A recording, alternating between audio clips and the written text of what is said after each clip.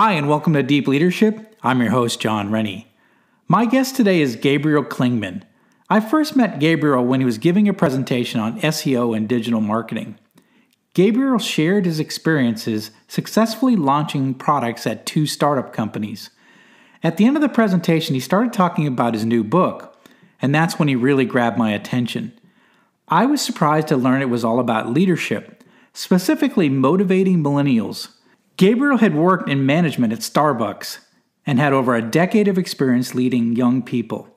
I'm excited to have him on the show today to talk about this important leadership topic. So, are you ready to dive in? Let's get started.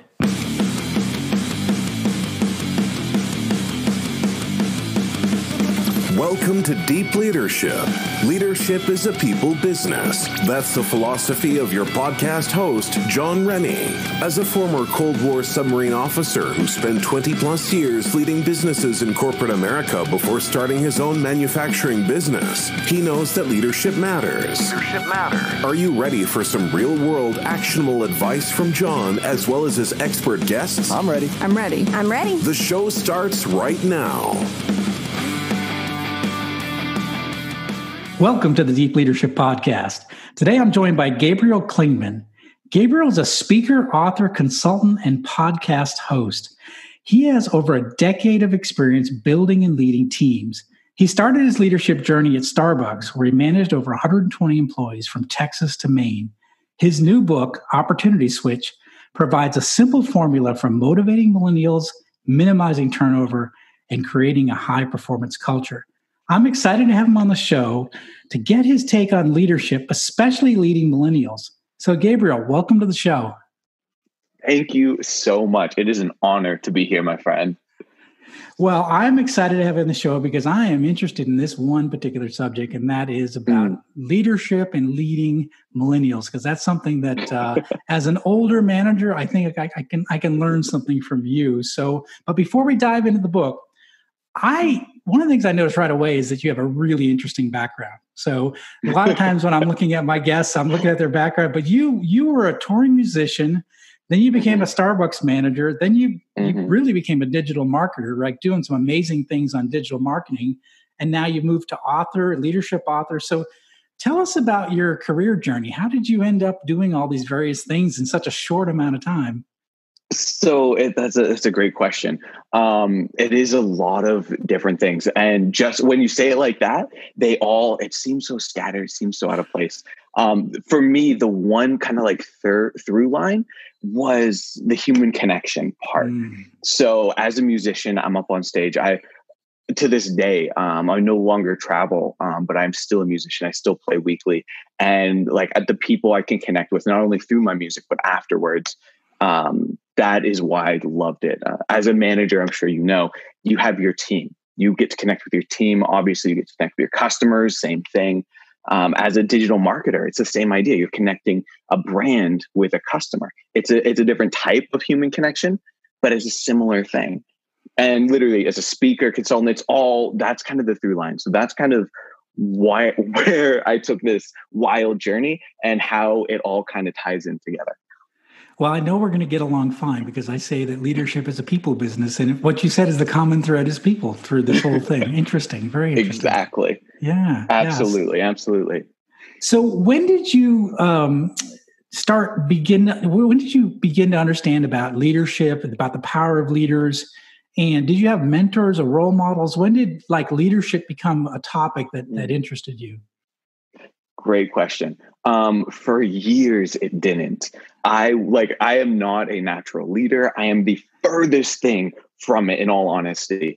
I grew up, I was a complete people pleaser, 100%. I cared about your opinion. I cared about your opinion of you, your opinion of me. When I first got my first leadership position, I sucked. I was horrible.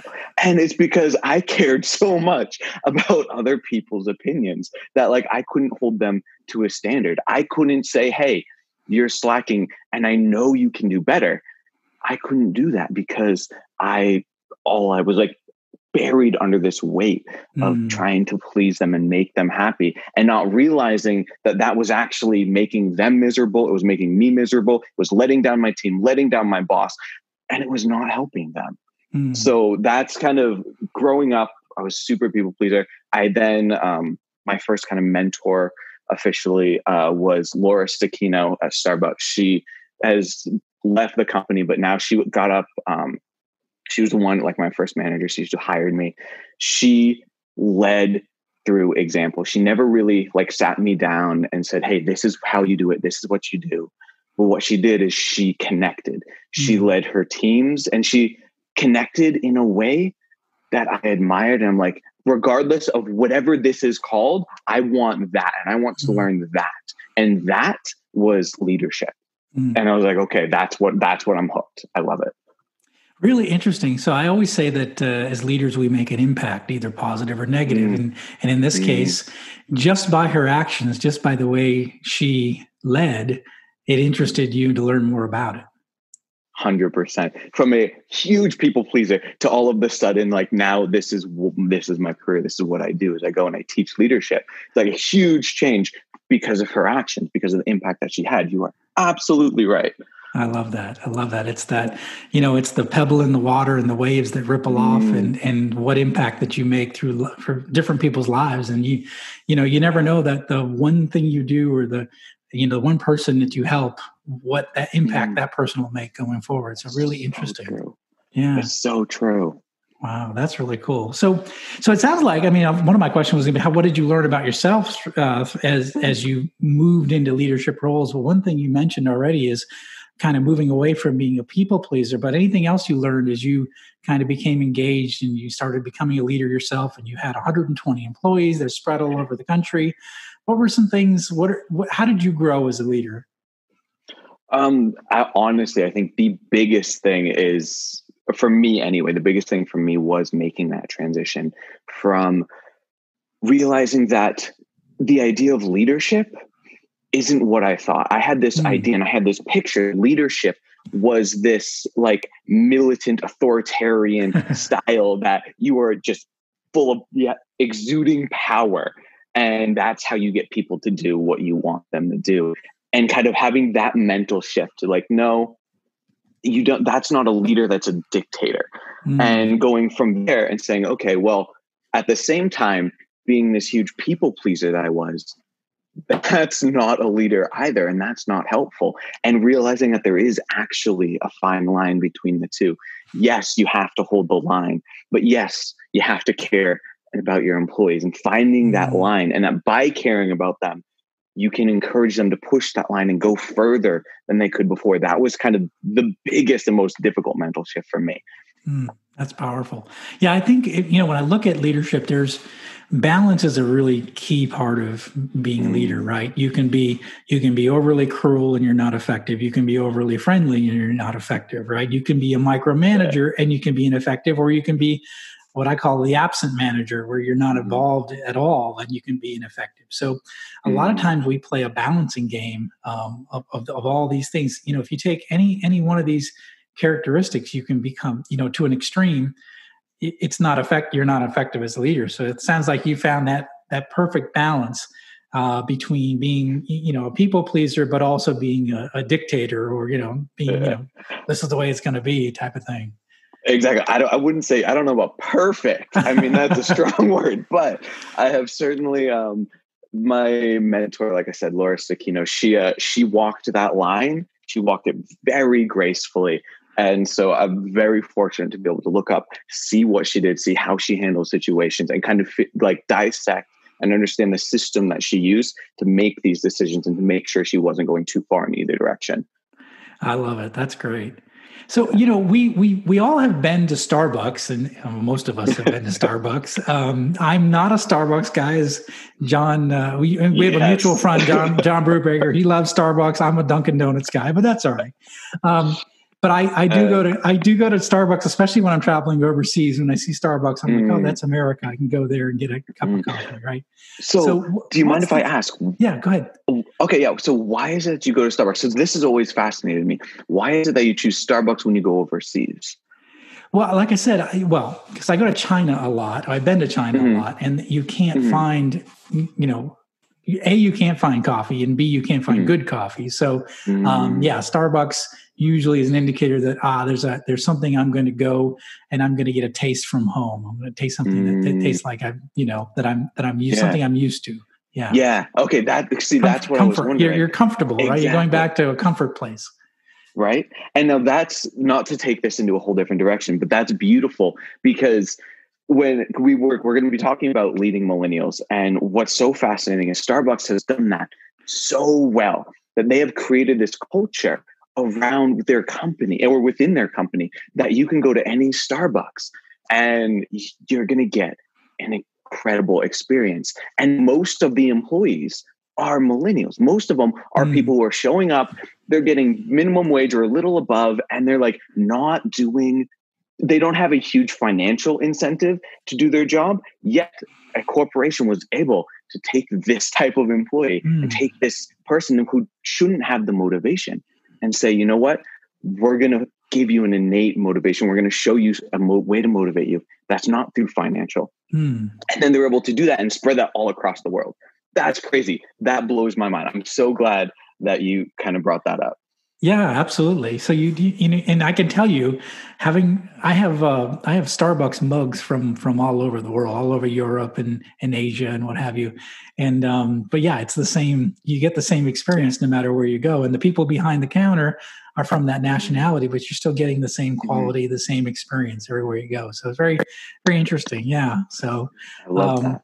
And so you're kind of touched on it. I mean, there's a culture at Starbucks. So we're used to Starbucks. Those of us who've gone there. What's the culture behind the counter like? I mean, you mentioned a lot of young people working, and but what's that culture like? What's it like to work at a company like Starbucks? That's a very interesting question because it goes two different ways. One, I have worked at some Starbucks that are just complete spirals, right? You work at a store and there's tons of gossip, tons of fighting, tons of just clashing, and no one is there to go the extra mile. And you often see that the store, there's physical ramifications for that too, right? The store tends to be more run down. Employees are going to be more rude to the customers. We've all been to those stores. But what's amazing about Starbucks is out of the 12, I think there's like 12 or 13 different stores that I've gone to all across the East Coast. The very large majority of them are the opposite. They're the stores that are incredible. The stores that are welcoming, that encourage growth and encourage holding the line. They have something that I think this makes a world of a difference. They have something that I've called the 360 degree leadership and 360 degree accountability. And it's not only do you hold your people accountable, like your equals, you hold your employees accountable, but at any point, you can hold your boss accountable.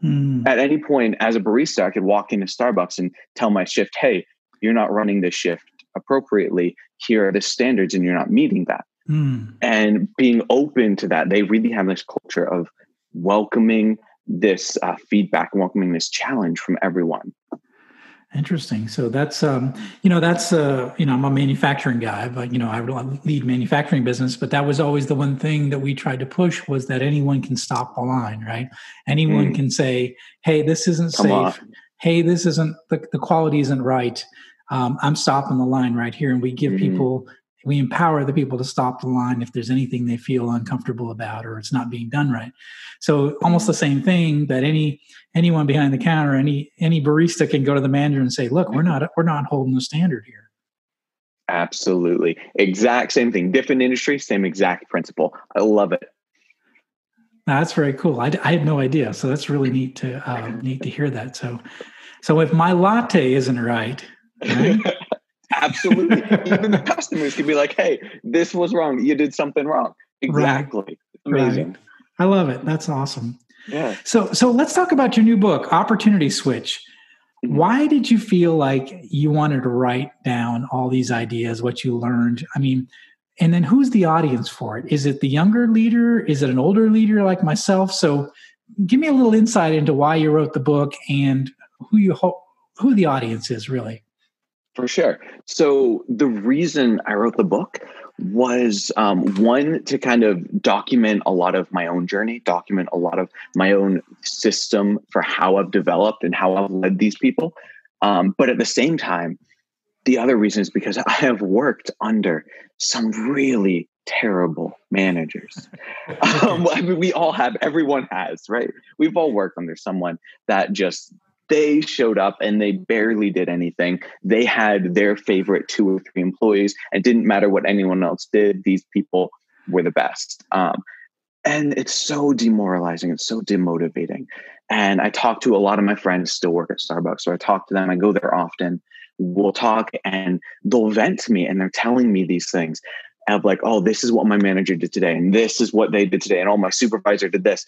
And all I'm thinking about is, oh my God, these two, like if this manager only knew that if they changed these 3 things, if they did this one thing differently, and more than that, like the biggest obstacle for that tends to be, oh, well, I don't have any money, because a lot of the solutions tend to be like, oh, it's going to cost a lot of money to try and fix your team's performance. But the reason I wrote Opportunity Switch is because the system that we've kind of developed doesn't cost a penny. It's all about changing your approach to leadership. It's not about having like a foosball Friday or a pizza Wednesday or whatever it is that you're hoping to engage and increase the performance of your teams. None of that matters when your cohesion isn't there. Oh, I love it. I love it. So what you're saying is the cornhole game I bought for our factory is not going to do it. Right? I actually have to lead my employees and build a team. You know what? That's exactly right. That's exactly right. You're close. Okay. So then you know, in a way you're saying that you're hoping that some of these managers that are struggling, leaders that are struggling, they'll read this book and sort of go, they'll get, you know, the lights will go on and they'll say, oh, this is what I'm missing, or maybe I've been going about this the wrong way. So it's a way to help leaders be more effective. Is that am I summarizing that right? Absolutely. That's a great way to summarize it. Yeah. Okay. And now is it written more for an audience like myself, like an older manager? Because I know in the title, you got me on the title because you said, you know, you talked about, I think it was a subtitle though. It's motivating millennials. And that's something that I have noticed personally that is different. You know, I'm an older generation, but leading millennials is a whole different world. But is it meant for older managers to read this book, or is it meant for everyone? So it's really funny that you say that. That my original intent wasn't for older managers. That wasn't my initial thought. My initial thought was, man, I wish I had this book when I started. I know 10, 20 people that could use this book right now. Wow, that's good. But the more I've kind of marketed it and the more people I've talked to and more people I kind of give the book and get in connection with, it seems to resonate a lot more with some of the older leaders. And I believe it's because this strategy is something that really connects with millennials. And it's something that there seems to be, how do I say this? It's something that really connects with millennials. And it's something that is different than what connected with previous generations. There seems to be this disconnect. There is a major disconnect. And I know my son is entering the workforce, and he gets, you know, they have like this cold brew keg, and they bring him, you know, they have on Fridays, they'll bring, you know, mixed drinks to their office. And I'm like, wait, what? I didn't get any of that when I was his age. So I'm seeing it from, he's probably younger than a millennial, but I have a son entering the workforce as an accountant, and I'm seeing all the extras that they do to attract talent and and I'm just like, wait, maybe I'm not doing some of these things in my company. So it's really interesting to see it from his perspective. So, you know, what makes millennials so unique? Why, you know, sometimes, you know, they're, you know, a lot of times they can be the butt of jokes and what have you, but I really do think that they are a powerful force in the workforce today, and they are different. And you're kind of in that age group. So what makes millennials so unique and so special? What is it about them? That's a great question. how do I want to answer this one? So you're talking for all millennials now, so be careful. Exactly. Well, so the way, how do I want to word this? I think I'm going to word it like this. Millennials are extremely unique for a good handful of reasons, but one of the biggest is that they are willing to work for free. Now that's crazy. Now that isn't to say that isn't to say you shouldn't pay your millennials or anything like that. If anyone's listening, like don't be saying, hey, cut all the pay. But what I mean by that is they're willing to put in all of these extra hours if it's something that's meaningful to them. Now, whether that meaning comes from the work itself, whether that meaning comes from the company that they work for, or whether that meaning comes from the person that they work for, that connection. They're willing to put in all of these extra hours without pay because it's meaningful. And I think that is one of the biggest differences. We'll be right back after a quick word from our sponsors. Is your boss a jerk? I understand you're in the hospital, but I'm going to need you to come in today. Do they lack any ability to actually lead people? Oh, it's fine. I'll just find somebody else that can do it, okay? John is offering a new service just for you. For only $10, he will anonymously mail a copy of his best-selling book, I Have the Watch, to your boss with a personal note. Go to ihavethewatch.com and enter the discount code BOSS at checkout.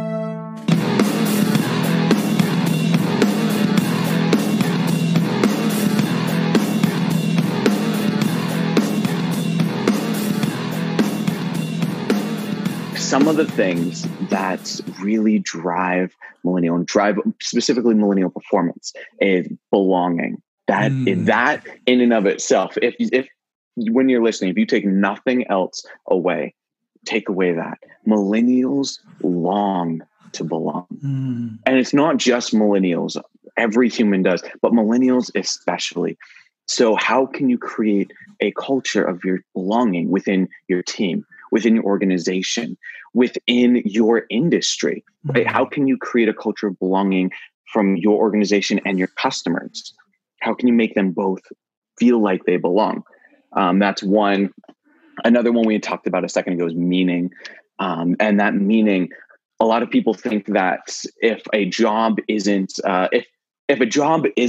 being like a heart surgeon, then it's not meaningful, right? A lot of people think you have to have this really directly changing the world type of job in order to have meaning behind it. But you don't. And that's what's crazy. And a lot of millennials know this, but not a lot of companies are taking advantage of it. So in the book, I was going to say, it's just interesting because one of the things I just wrote an article probably 3 or 4 weeks ago talking about what I call worthwhile work. And one of the lessons I learned early on as an early manufacturing manager was that, most of your people, when I would ask them what they do, they would say, well, I make this part. Oh, what do you do? Well, I plate this part. What do you do? Well, I mill this part. I said, what does the part do? And they said, well, I don't know. And what we weren't doing well when I first got to this plant was they weren't connecting their work to what we were doing as a company in the industry. We were helping electric utilities keep the lights on. Very important. We were keeping the lights on in hospitals and schools, and we made sure that elevator didn't stop halfway up with school children in it, right? So we were supplying power, right, to this country, and we set about to teach people what they were doing and why what they were doing made a difference in how our products performed and how our customers used them. And it was almost like the attitude changed almost overnight because they felt like they were doing something worthwhile. There was meaning in what they were doing. They weren't just making a widget.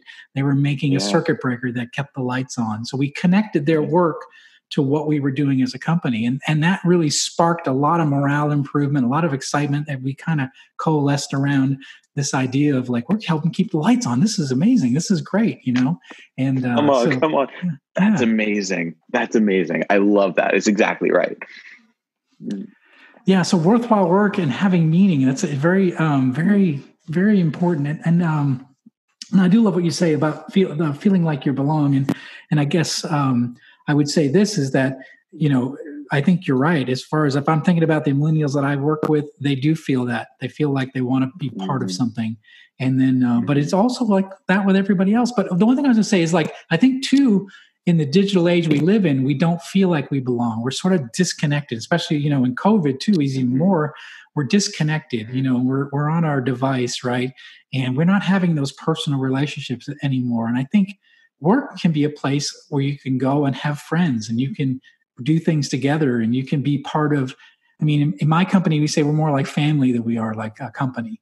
And I think it can be a family for some people. In fact, some people might have their best experiences at work and they might have a troubled home life, right? But they come to work and there's stability. And I'm part of this team. I'm part of this Starbucks store. I'm part of this factory. I'm part of this group. That's exactly right. With so many of the employees that I've had over the years, that was their story. And that was my story when I first started out. Like home life was nothing great. It was nothing to write home about, I guess is a way to say it. It was nothing special. And it was really rough. And so going to work, that was my family. Those were my people. And over the years, that just kind of grew and grew. And my team felt the same exact way. That's great. I love that.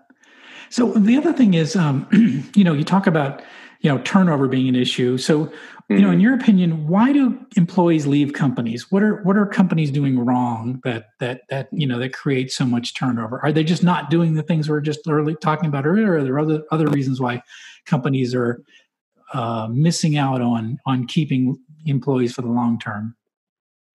That's a great question. I think when you do a Google search, what will happen is because we've all done this. It's the elephant in the room. We've all done this. Why do employees leave? You search it in Google, what comes up? Employees leave because of managers. Super true. Everyone, yeah, very, very true. Not a caveat, a different angle from that though, is employees, yes, they leave because of how managers treat them, but they also leave because of how managers treat their other employees. Now, what I mean by that is if you're a manager and you're treating your best employees as if they're nothing special and you're giving special attention, special grace and special work towards the employees that are just barely struggling, then your best employees are going to leave. Absolutely going to leave. And the reason is because they're putting in so much more work and they're not getting appreciated for it. They don't see that. What they see is the person who's barely doing it, who's putting in half the amount of work and is getting all of the attention and all of the appreciation and all the special care. And so, yes, it's how as a manager, how you treat your employees, but it's not just how you treat them, but it's also how you treat your other employees. That's really neat that you said that, because I think there's a great book that said it's called First Break All the Rules, and it was written by the Gallup organization. And one of the things they say is that most managers spend too much of their time with their bad employees, trying to get them to become better. And what this book says is break the rules, spend your time with your best employees, because a lot of your bad employees likely aren't going to change, especially if they're above a certain age, right? This is who they are. Spend time with your best employees, right? And I think we do that. We sometimes, and I saw this in corporate America, when you have really good employees, you kind of leave them alone, let them do their things. And you spend a lot of time trying to get the poor performers up. And then that good employee is like, well, you don't spend any time with me. You just expect me to do all the work and you don't ever really appreciate me, and if I'm not appreciated here, I'm going to go someplace where I am appreciated. Right. And that's a big part of it. So, wow, that's really interesting. Yeah. Yeah. I see that. And and so I think you're right. It's not just how managers treat employees, it's how they treat other employees as well. And it's one other thing too. I always notice too, when there's a poor performer and management doesn't take action, it sends the message, right, that this is acceptable behavior, right? And so the person who's working hard is like, look at this person. He's not doing anything and there's no consequences. So why should I try so hard? Why should I put in the extra effort? Why should I follow the rules? That's a big problem I see too, when you don't take action against a non-performer. That was something I struggled with. Like I said at the beginning, huge people pleaser when I started. Like that's my natural tendencies. And so when I first got into management, man, that was like my biggest struggle, is I let everyone go by, and then all of a sudden everyone's performance just started to go do Yep. because there was no consequences. I didn't hold anyone accountable for it. It's huge. Yeah.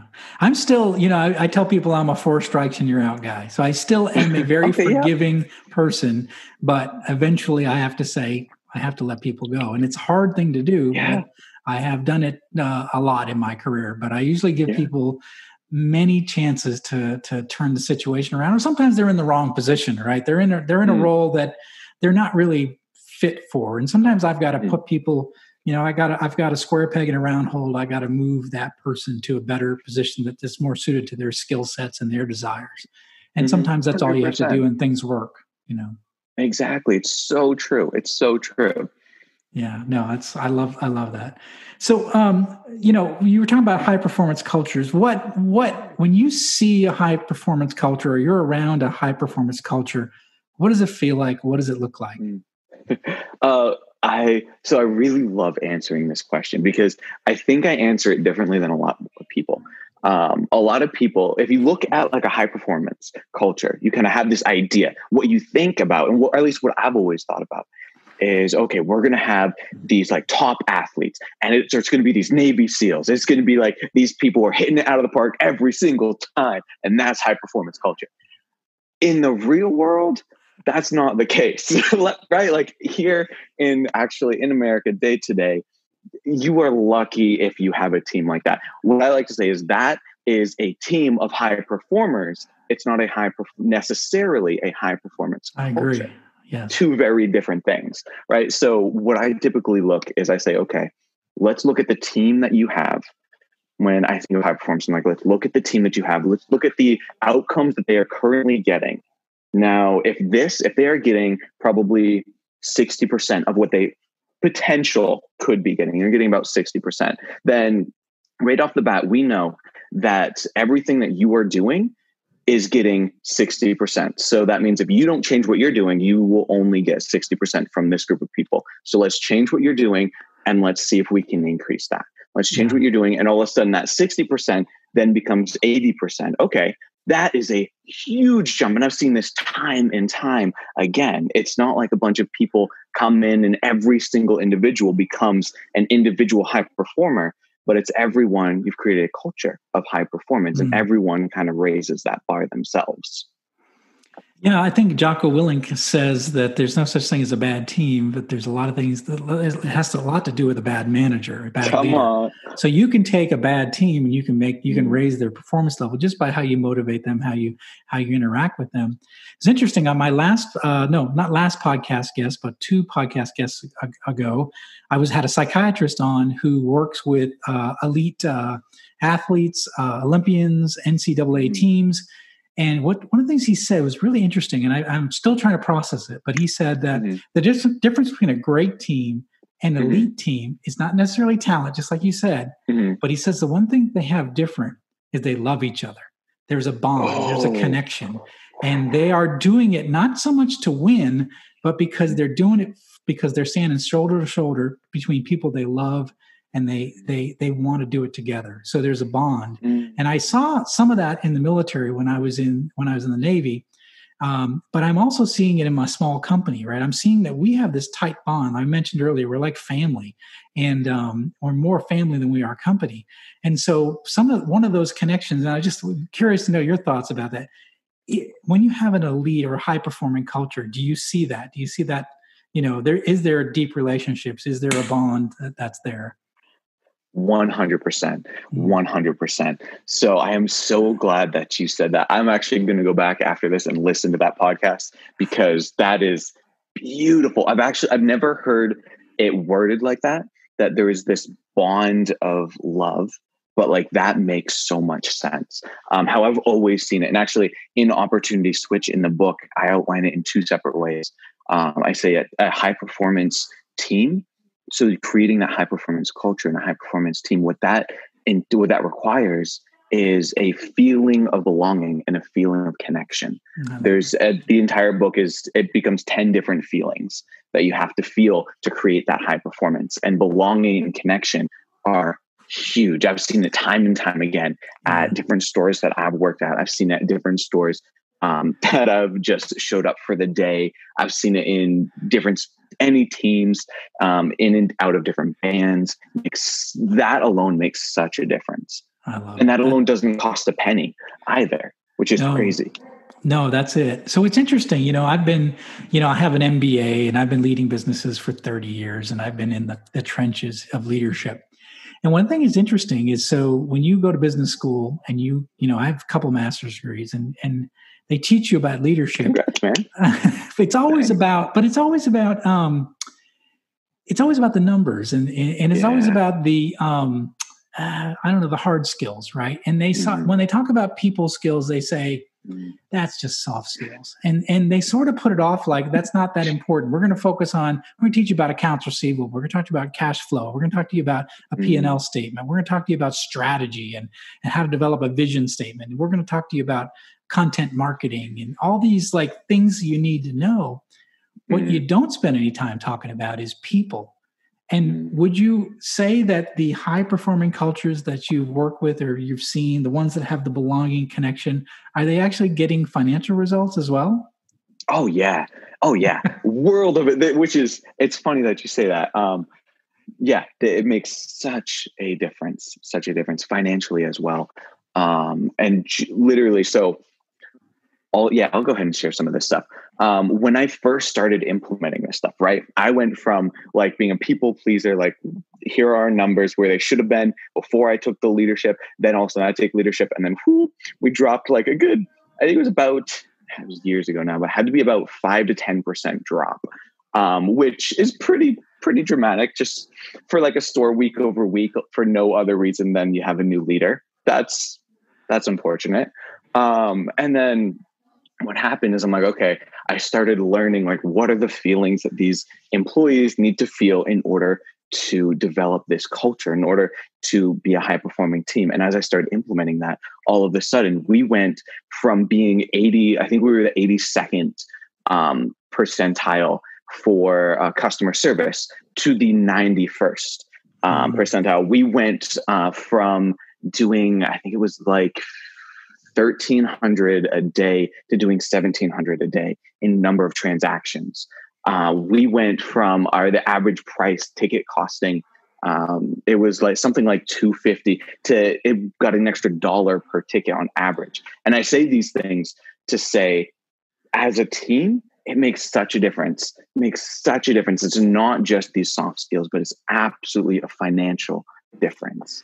So if you take care of the soft skills, you get the hard numbers. You get the results. Exactly. Yeah. So exactly. Sometimes people have a hard time understanding that. So, and that's what my experience as well is. So when we've made connections and when we built a team and we built a family, the results always came, right? It was because we did it, as my former guest said, we did it because we cared for each other and we were standing shoulder to shoulder. We were fighting for each other. And there was something about that. So, yeah. So it's good stuff. So that's exciting. So in your opinion, like, I've been asking all my guests and I think, at some point I'm going to have this great collection. So, but what are some characteristics of a great leader in your mind? A great leader, I would say, there's two in particular, and we've touched on implied on some of them today, but two in particular. One is a great leader is a follower. And what I mean by that is a great leader is someone who is willing to get down in the dirt with you, someone who's willing to stand side by side, shoulder to shoulder, and willing to work with you and not just have a whip and say, hey, go do this. They're not a dictator, but they're there to make sure that you can do your job to the best possible ability. And right with that, I'd say a great leader is one who listens, one who doesn't just speak and who doesn't just listen to hear, but listens to understand. Doesn't just listen to reply, but listens so they can have a greater understanding and then move forward with that. And those are by far two of the biggest things that I've personally found. Yeah, I agree 100%. And I would say today I was out on the shop floor listening and helping build product, because I believe in these things too. So every day, that's what I'm talking about. Get out there. If you ever saw my steel toe shoes, you'd say, this is not somebody who spends a lot of time in his office. So I like to get out on the shop floor, and I like to help out. And, when I'm helping, I'm listening and I'm talking and we're communicating, and they feel like the boss isn't, special. He's willing to come out here. She's willing to come out here and help out. So I think it sends a powerful message that I'm not above you. We're in this together. So my first mentor, Laura Stakina, what she had said to me many times, she just ingrained it into all of her employees, was that she said, I will never ask you to do something that I will not do myself. And there are multiple days I'd show up at work and she is on her hands and knees, scrubbing underneath the fridge and like pulling all of this stuff out and scrubbing the floors, because that's something we would do. But she was in the position where that was her responsibility at that moment. So she did it. She's not going to pass that off. Amazing. Yeah. And you get a sense of who that person is just by watching them. And what they're willing to do. I love that. That's so powerful. Yeah. So what's next for you? You got the book now. What's the status of the book? It's in pre-order right now, as I understand it. Exactly. Okay. So it'll be released. What month? We are in September, right? Yes. I'm thinking about it. It's been a crazy year. So it'll officially be released. I believe it's going to be mid next month. So it's got like about a month left in pre-order. Okay. And then copies will officially start going out. Okay. I'm excited. So how can people find out more about you, your podcast, your book? We didn't really talk too much about your podcast, but you've got a podcast out there as well. But how can people find out more about you and what you do? Fantastic. If you go to GabrielKlingman.com, that's my own name, or go to FLWacademy.com. That one has a lot of leadership training, and we tend to do on FLW. If you're looking for coaching, consulting, or speaking, GabrielKlingman.com, you can fill out some forms and we'll get in contact right through there. Okay, great. And we'll put links to those in the show notes. So take a look for those links and we'll have them there. So, well, this has been really powerful. So I'm excited for what I heard today, because I think in some cases I'm doing some things right, but in some cases maybe I'm not putting value enough in some of these things, especially as it relates to millennials. So I really like what you talked about as far as, millennials want to be part of something they're doing work that has meaning. I think that's something that's resonating with me. And the other thing is about they long to be a part of something, to belong. And so what am I doing to make sure that I'm creating that environment where they do belong? So, and I think the other thing that really stood out to me, and I know I'll read about in your book, is that these things can be done with very little money. It doesn't take a lot of money to develop this type of high performance culture. Is that right? Absolutely. And I think that's a huge misconception. Is that you think to have this high performance culture, you're going to have to shell out so much money. And it requires a lot more work to actually have a high performance culture, but it's not going to require much money at all. Yeah, that's great to hear, especially now in a strange year of 2020. And, budgets are tight. You can create that work environment without a lot of money, a lot of investment. Exactly. That's great. Well, thank you very much, Gabriel. I really appreciate all of your wisdom, insight, and I'm really looking forward to getting the book and digging into it a lot deeper. Thank you so much for having me on here. It has been an absolute blast. I've enjoyed it as well. So, well, that's it for today. Thank you for listening to Deep Leadership. If you like this podcast, please subscribe and share so we can continue to build a world with better bosses. Until next time, this is John Rennie saying take care and lead well.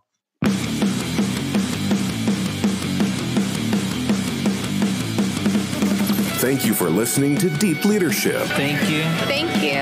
Thank you, thank you, thank you for all you do. We hope you enjoyed today's episode. For more information and updates, please visit our website at www.deepleadershippodcast.com or johnsrennie.com. Until next time, take care.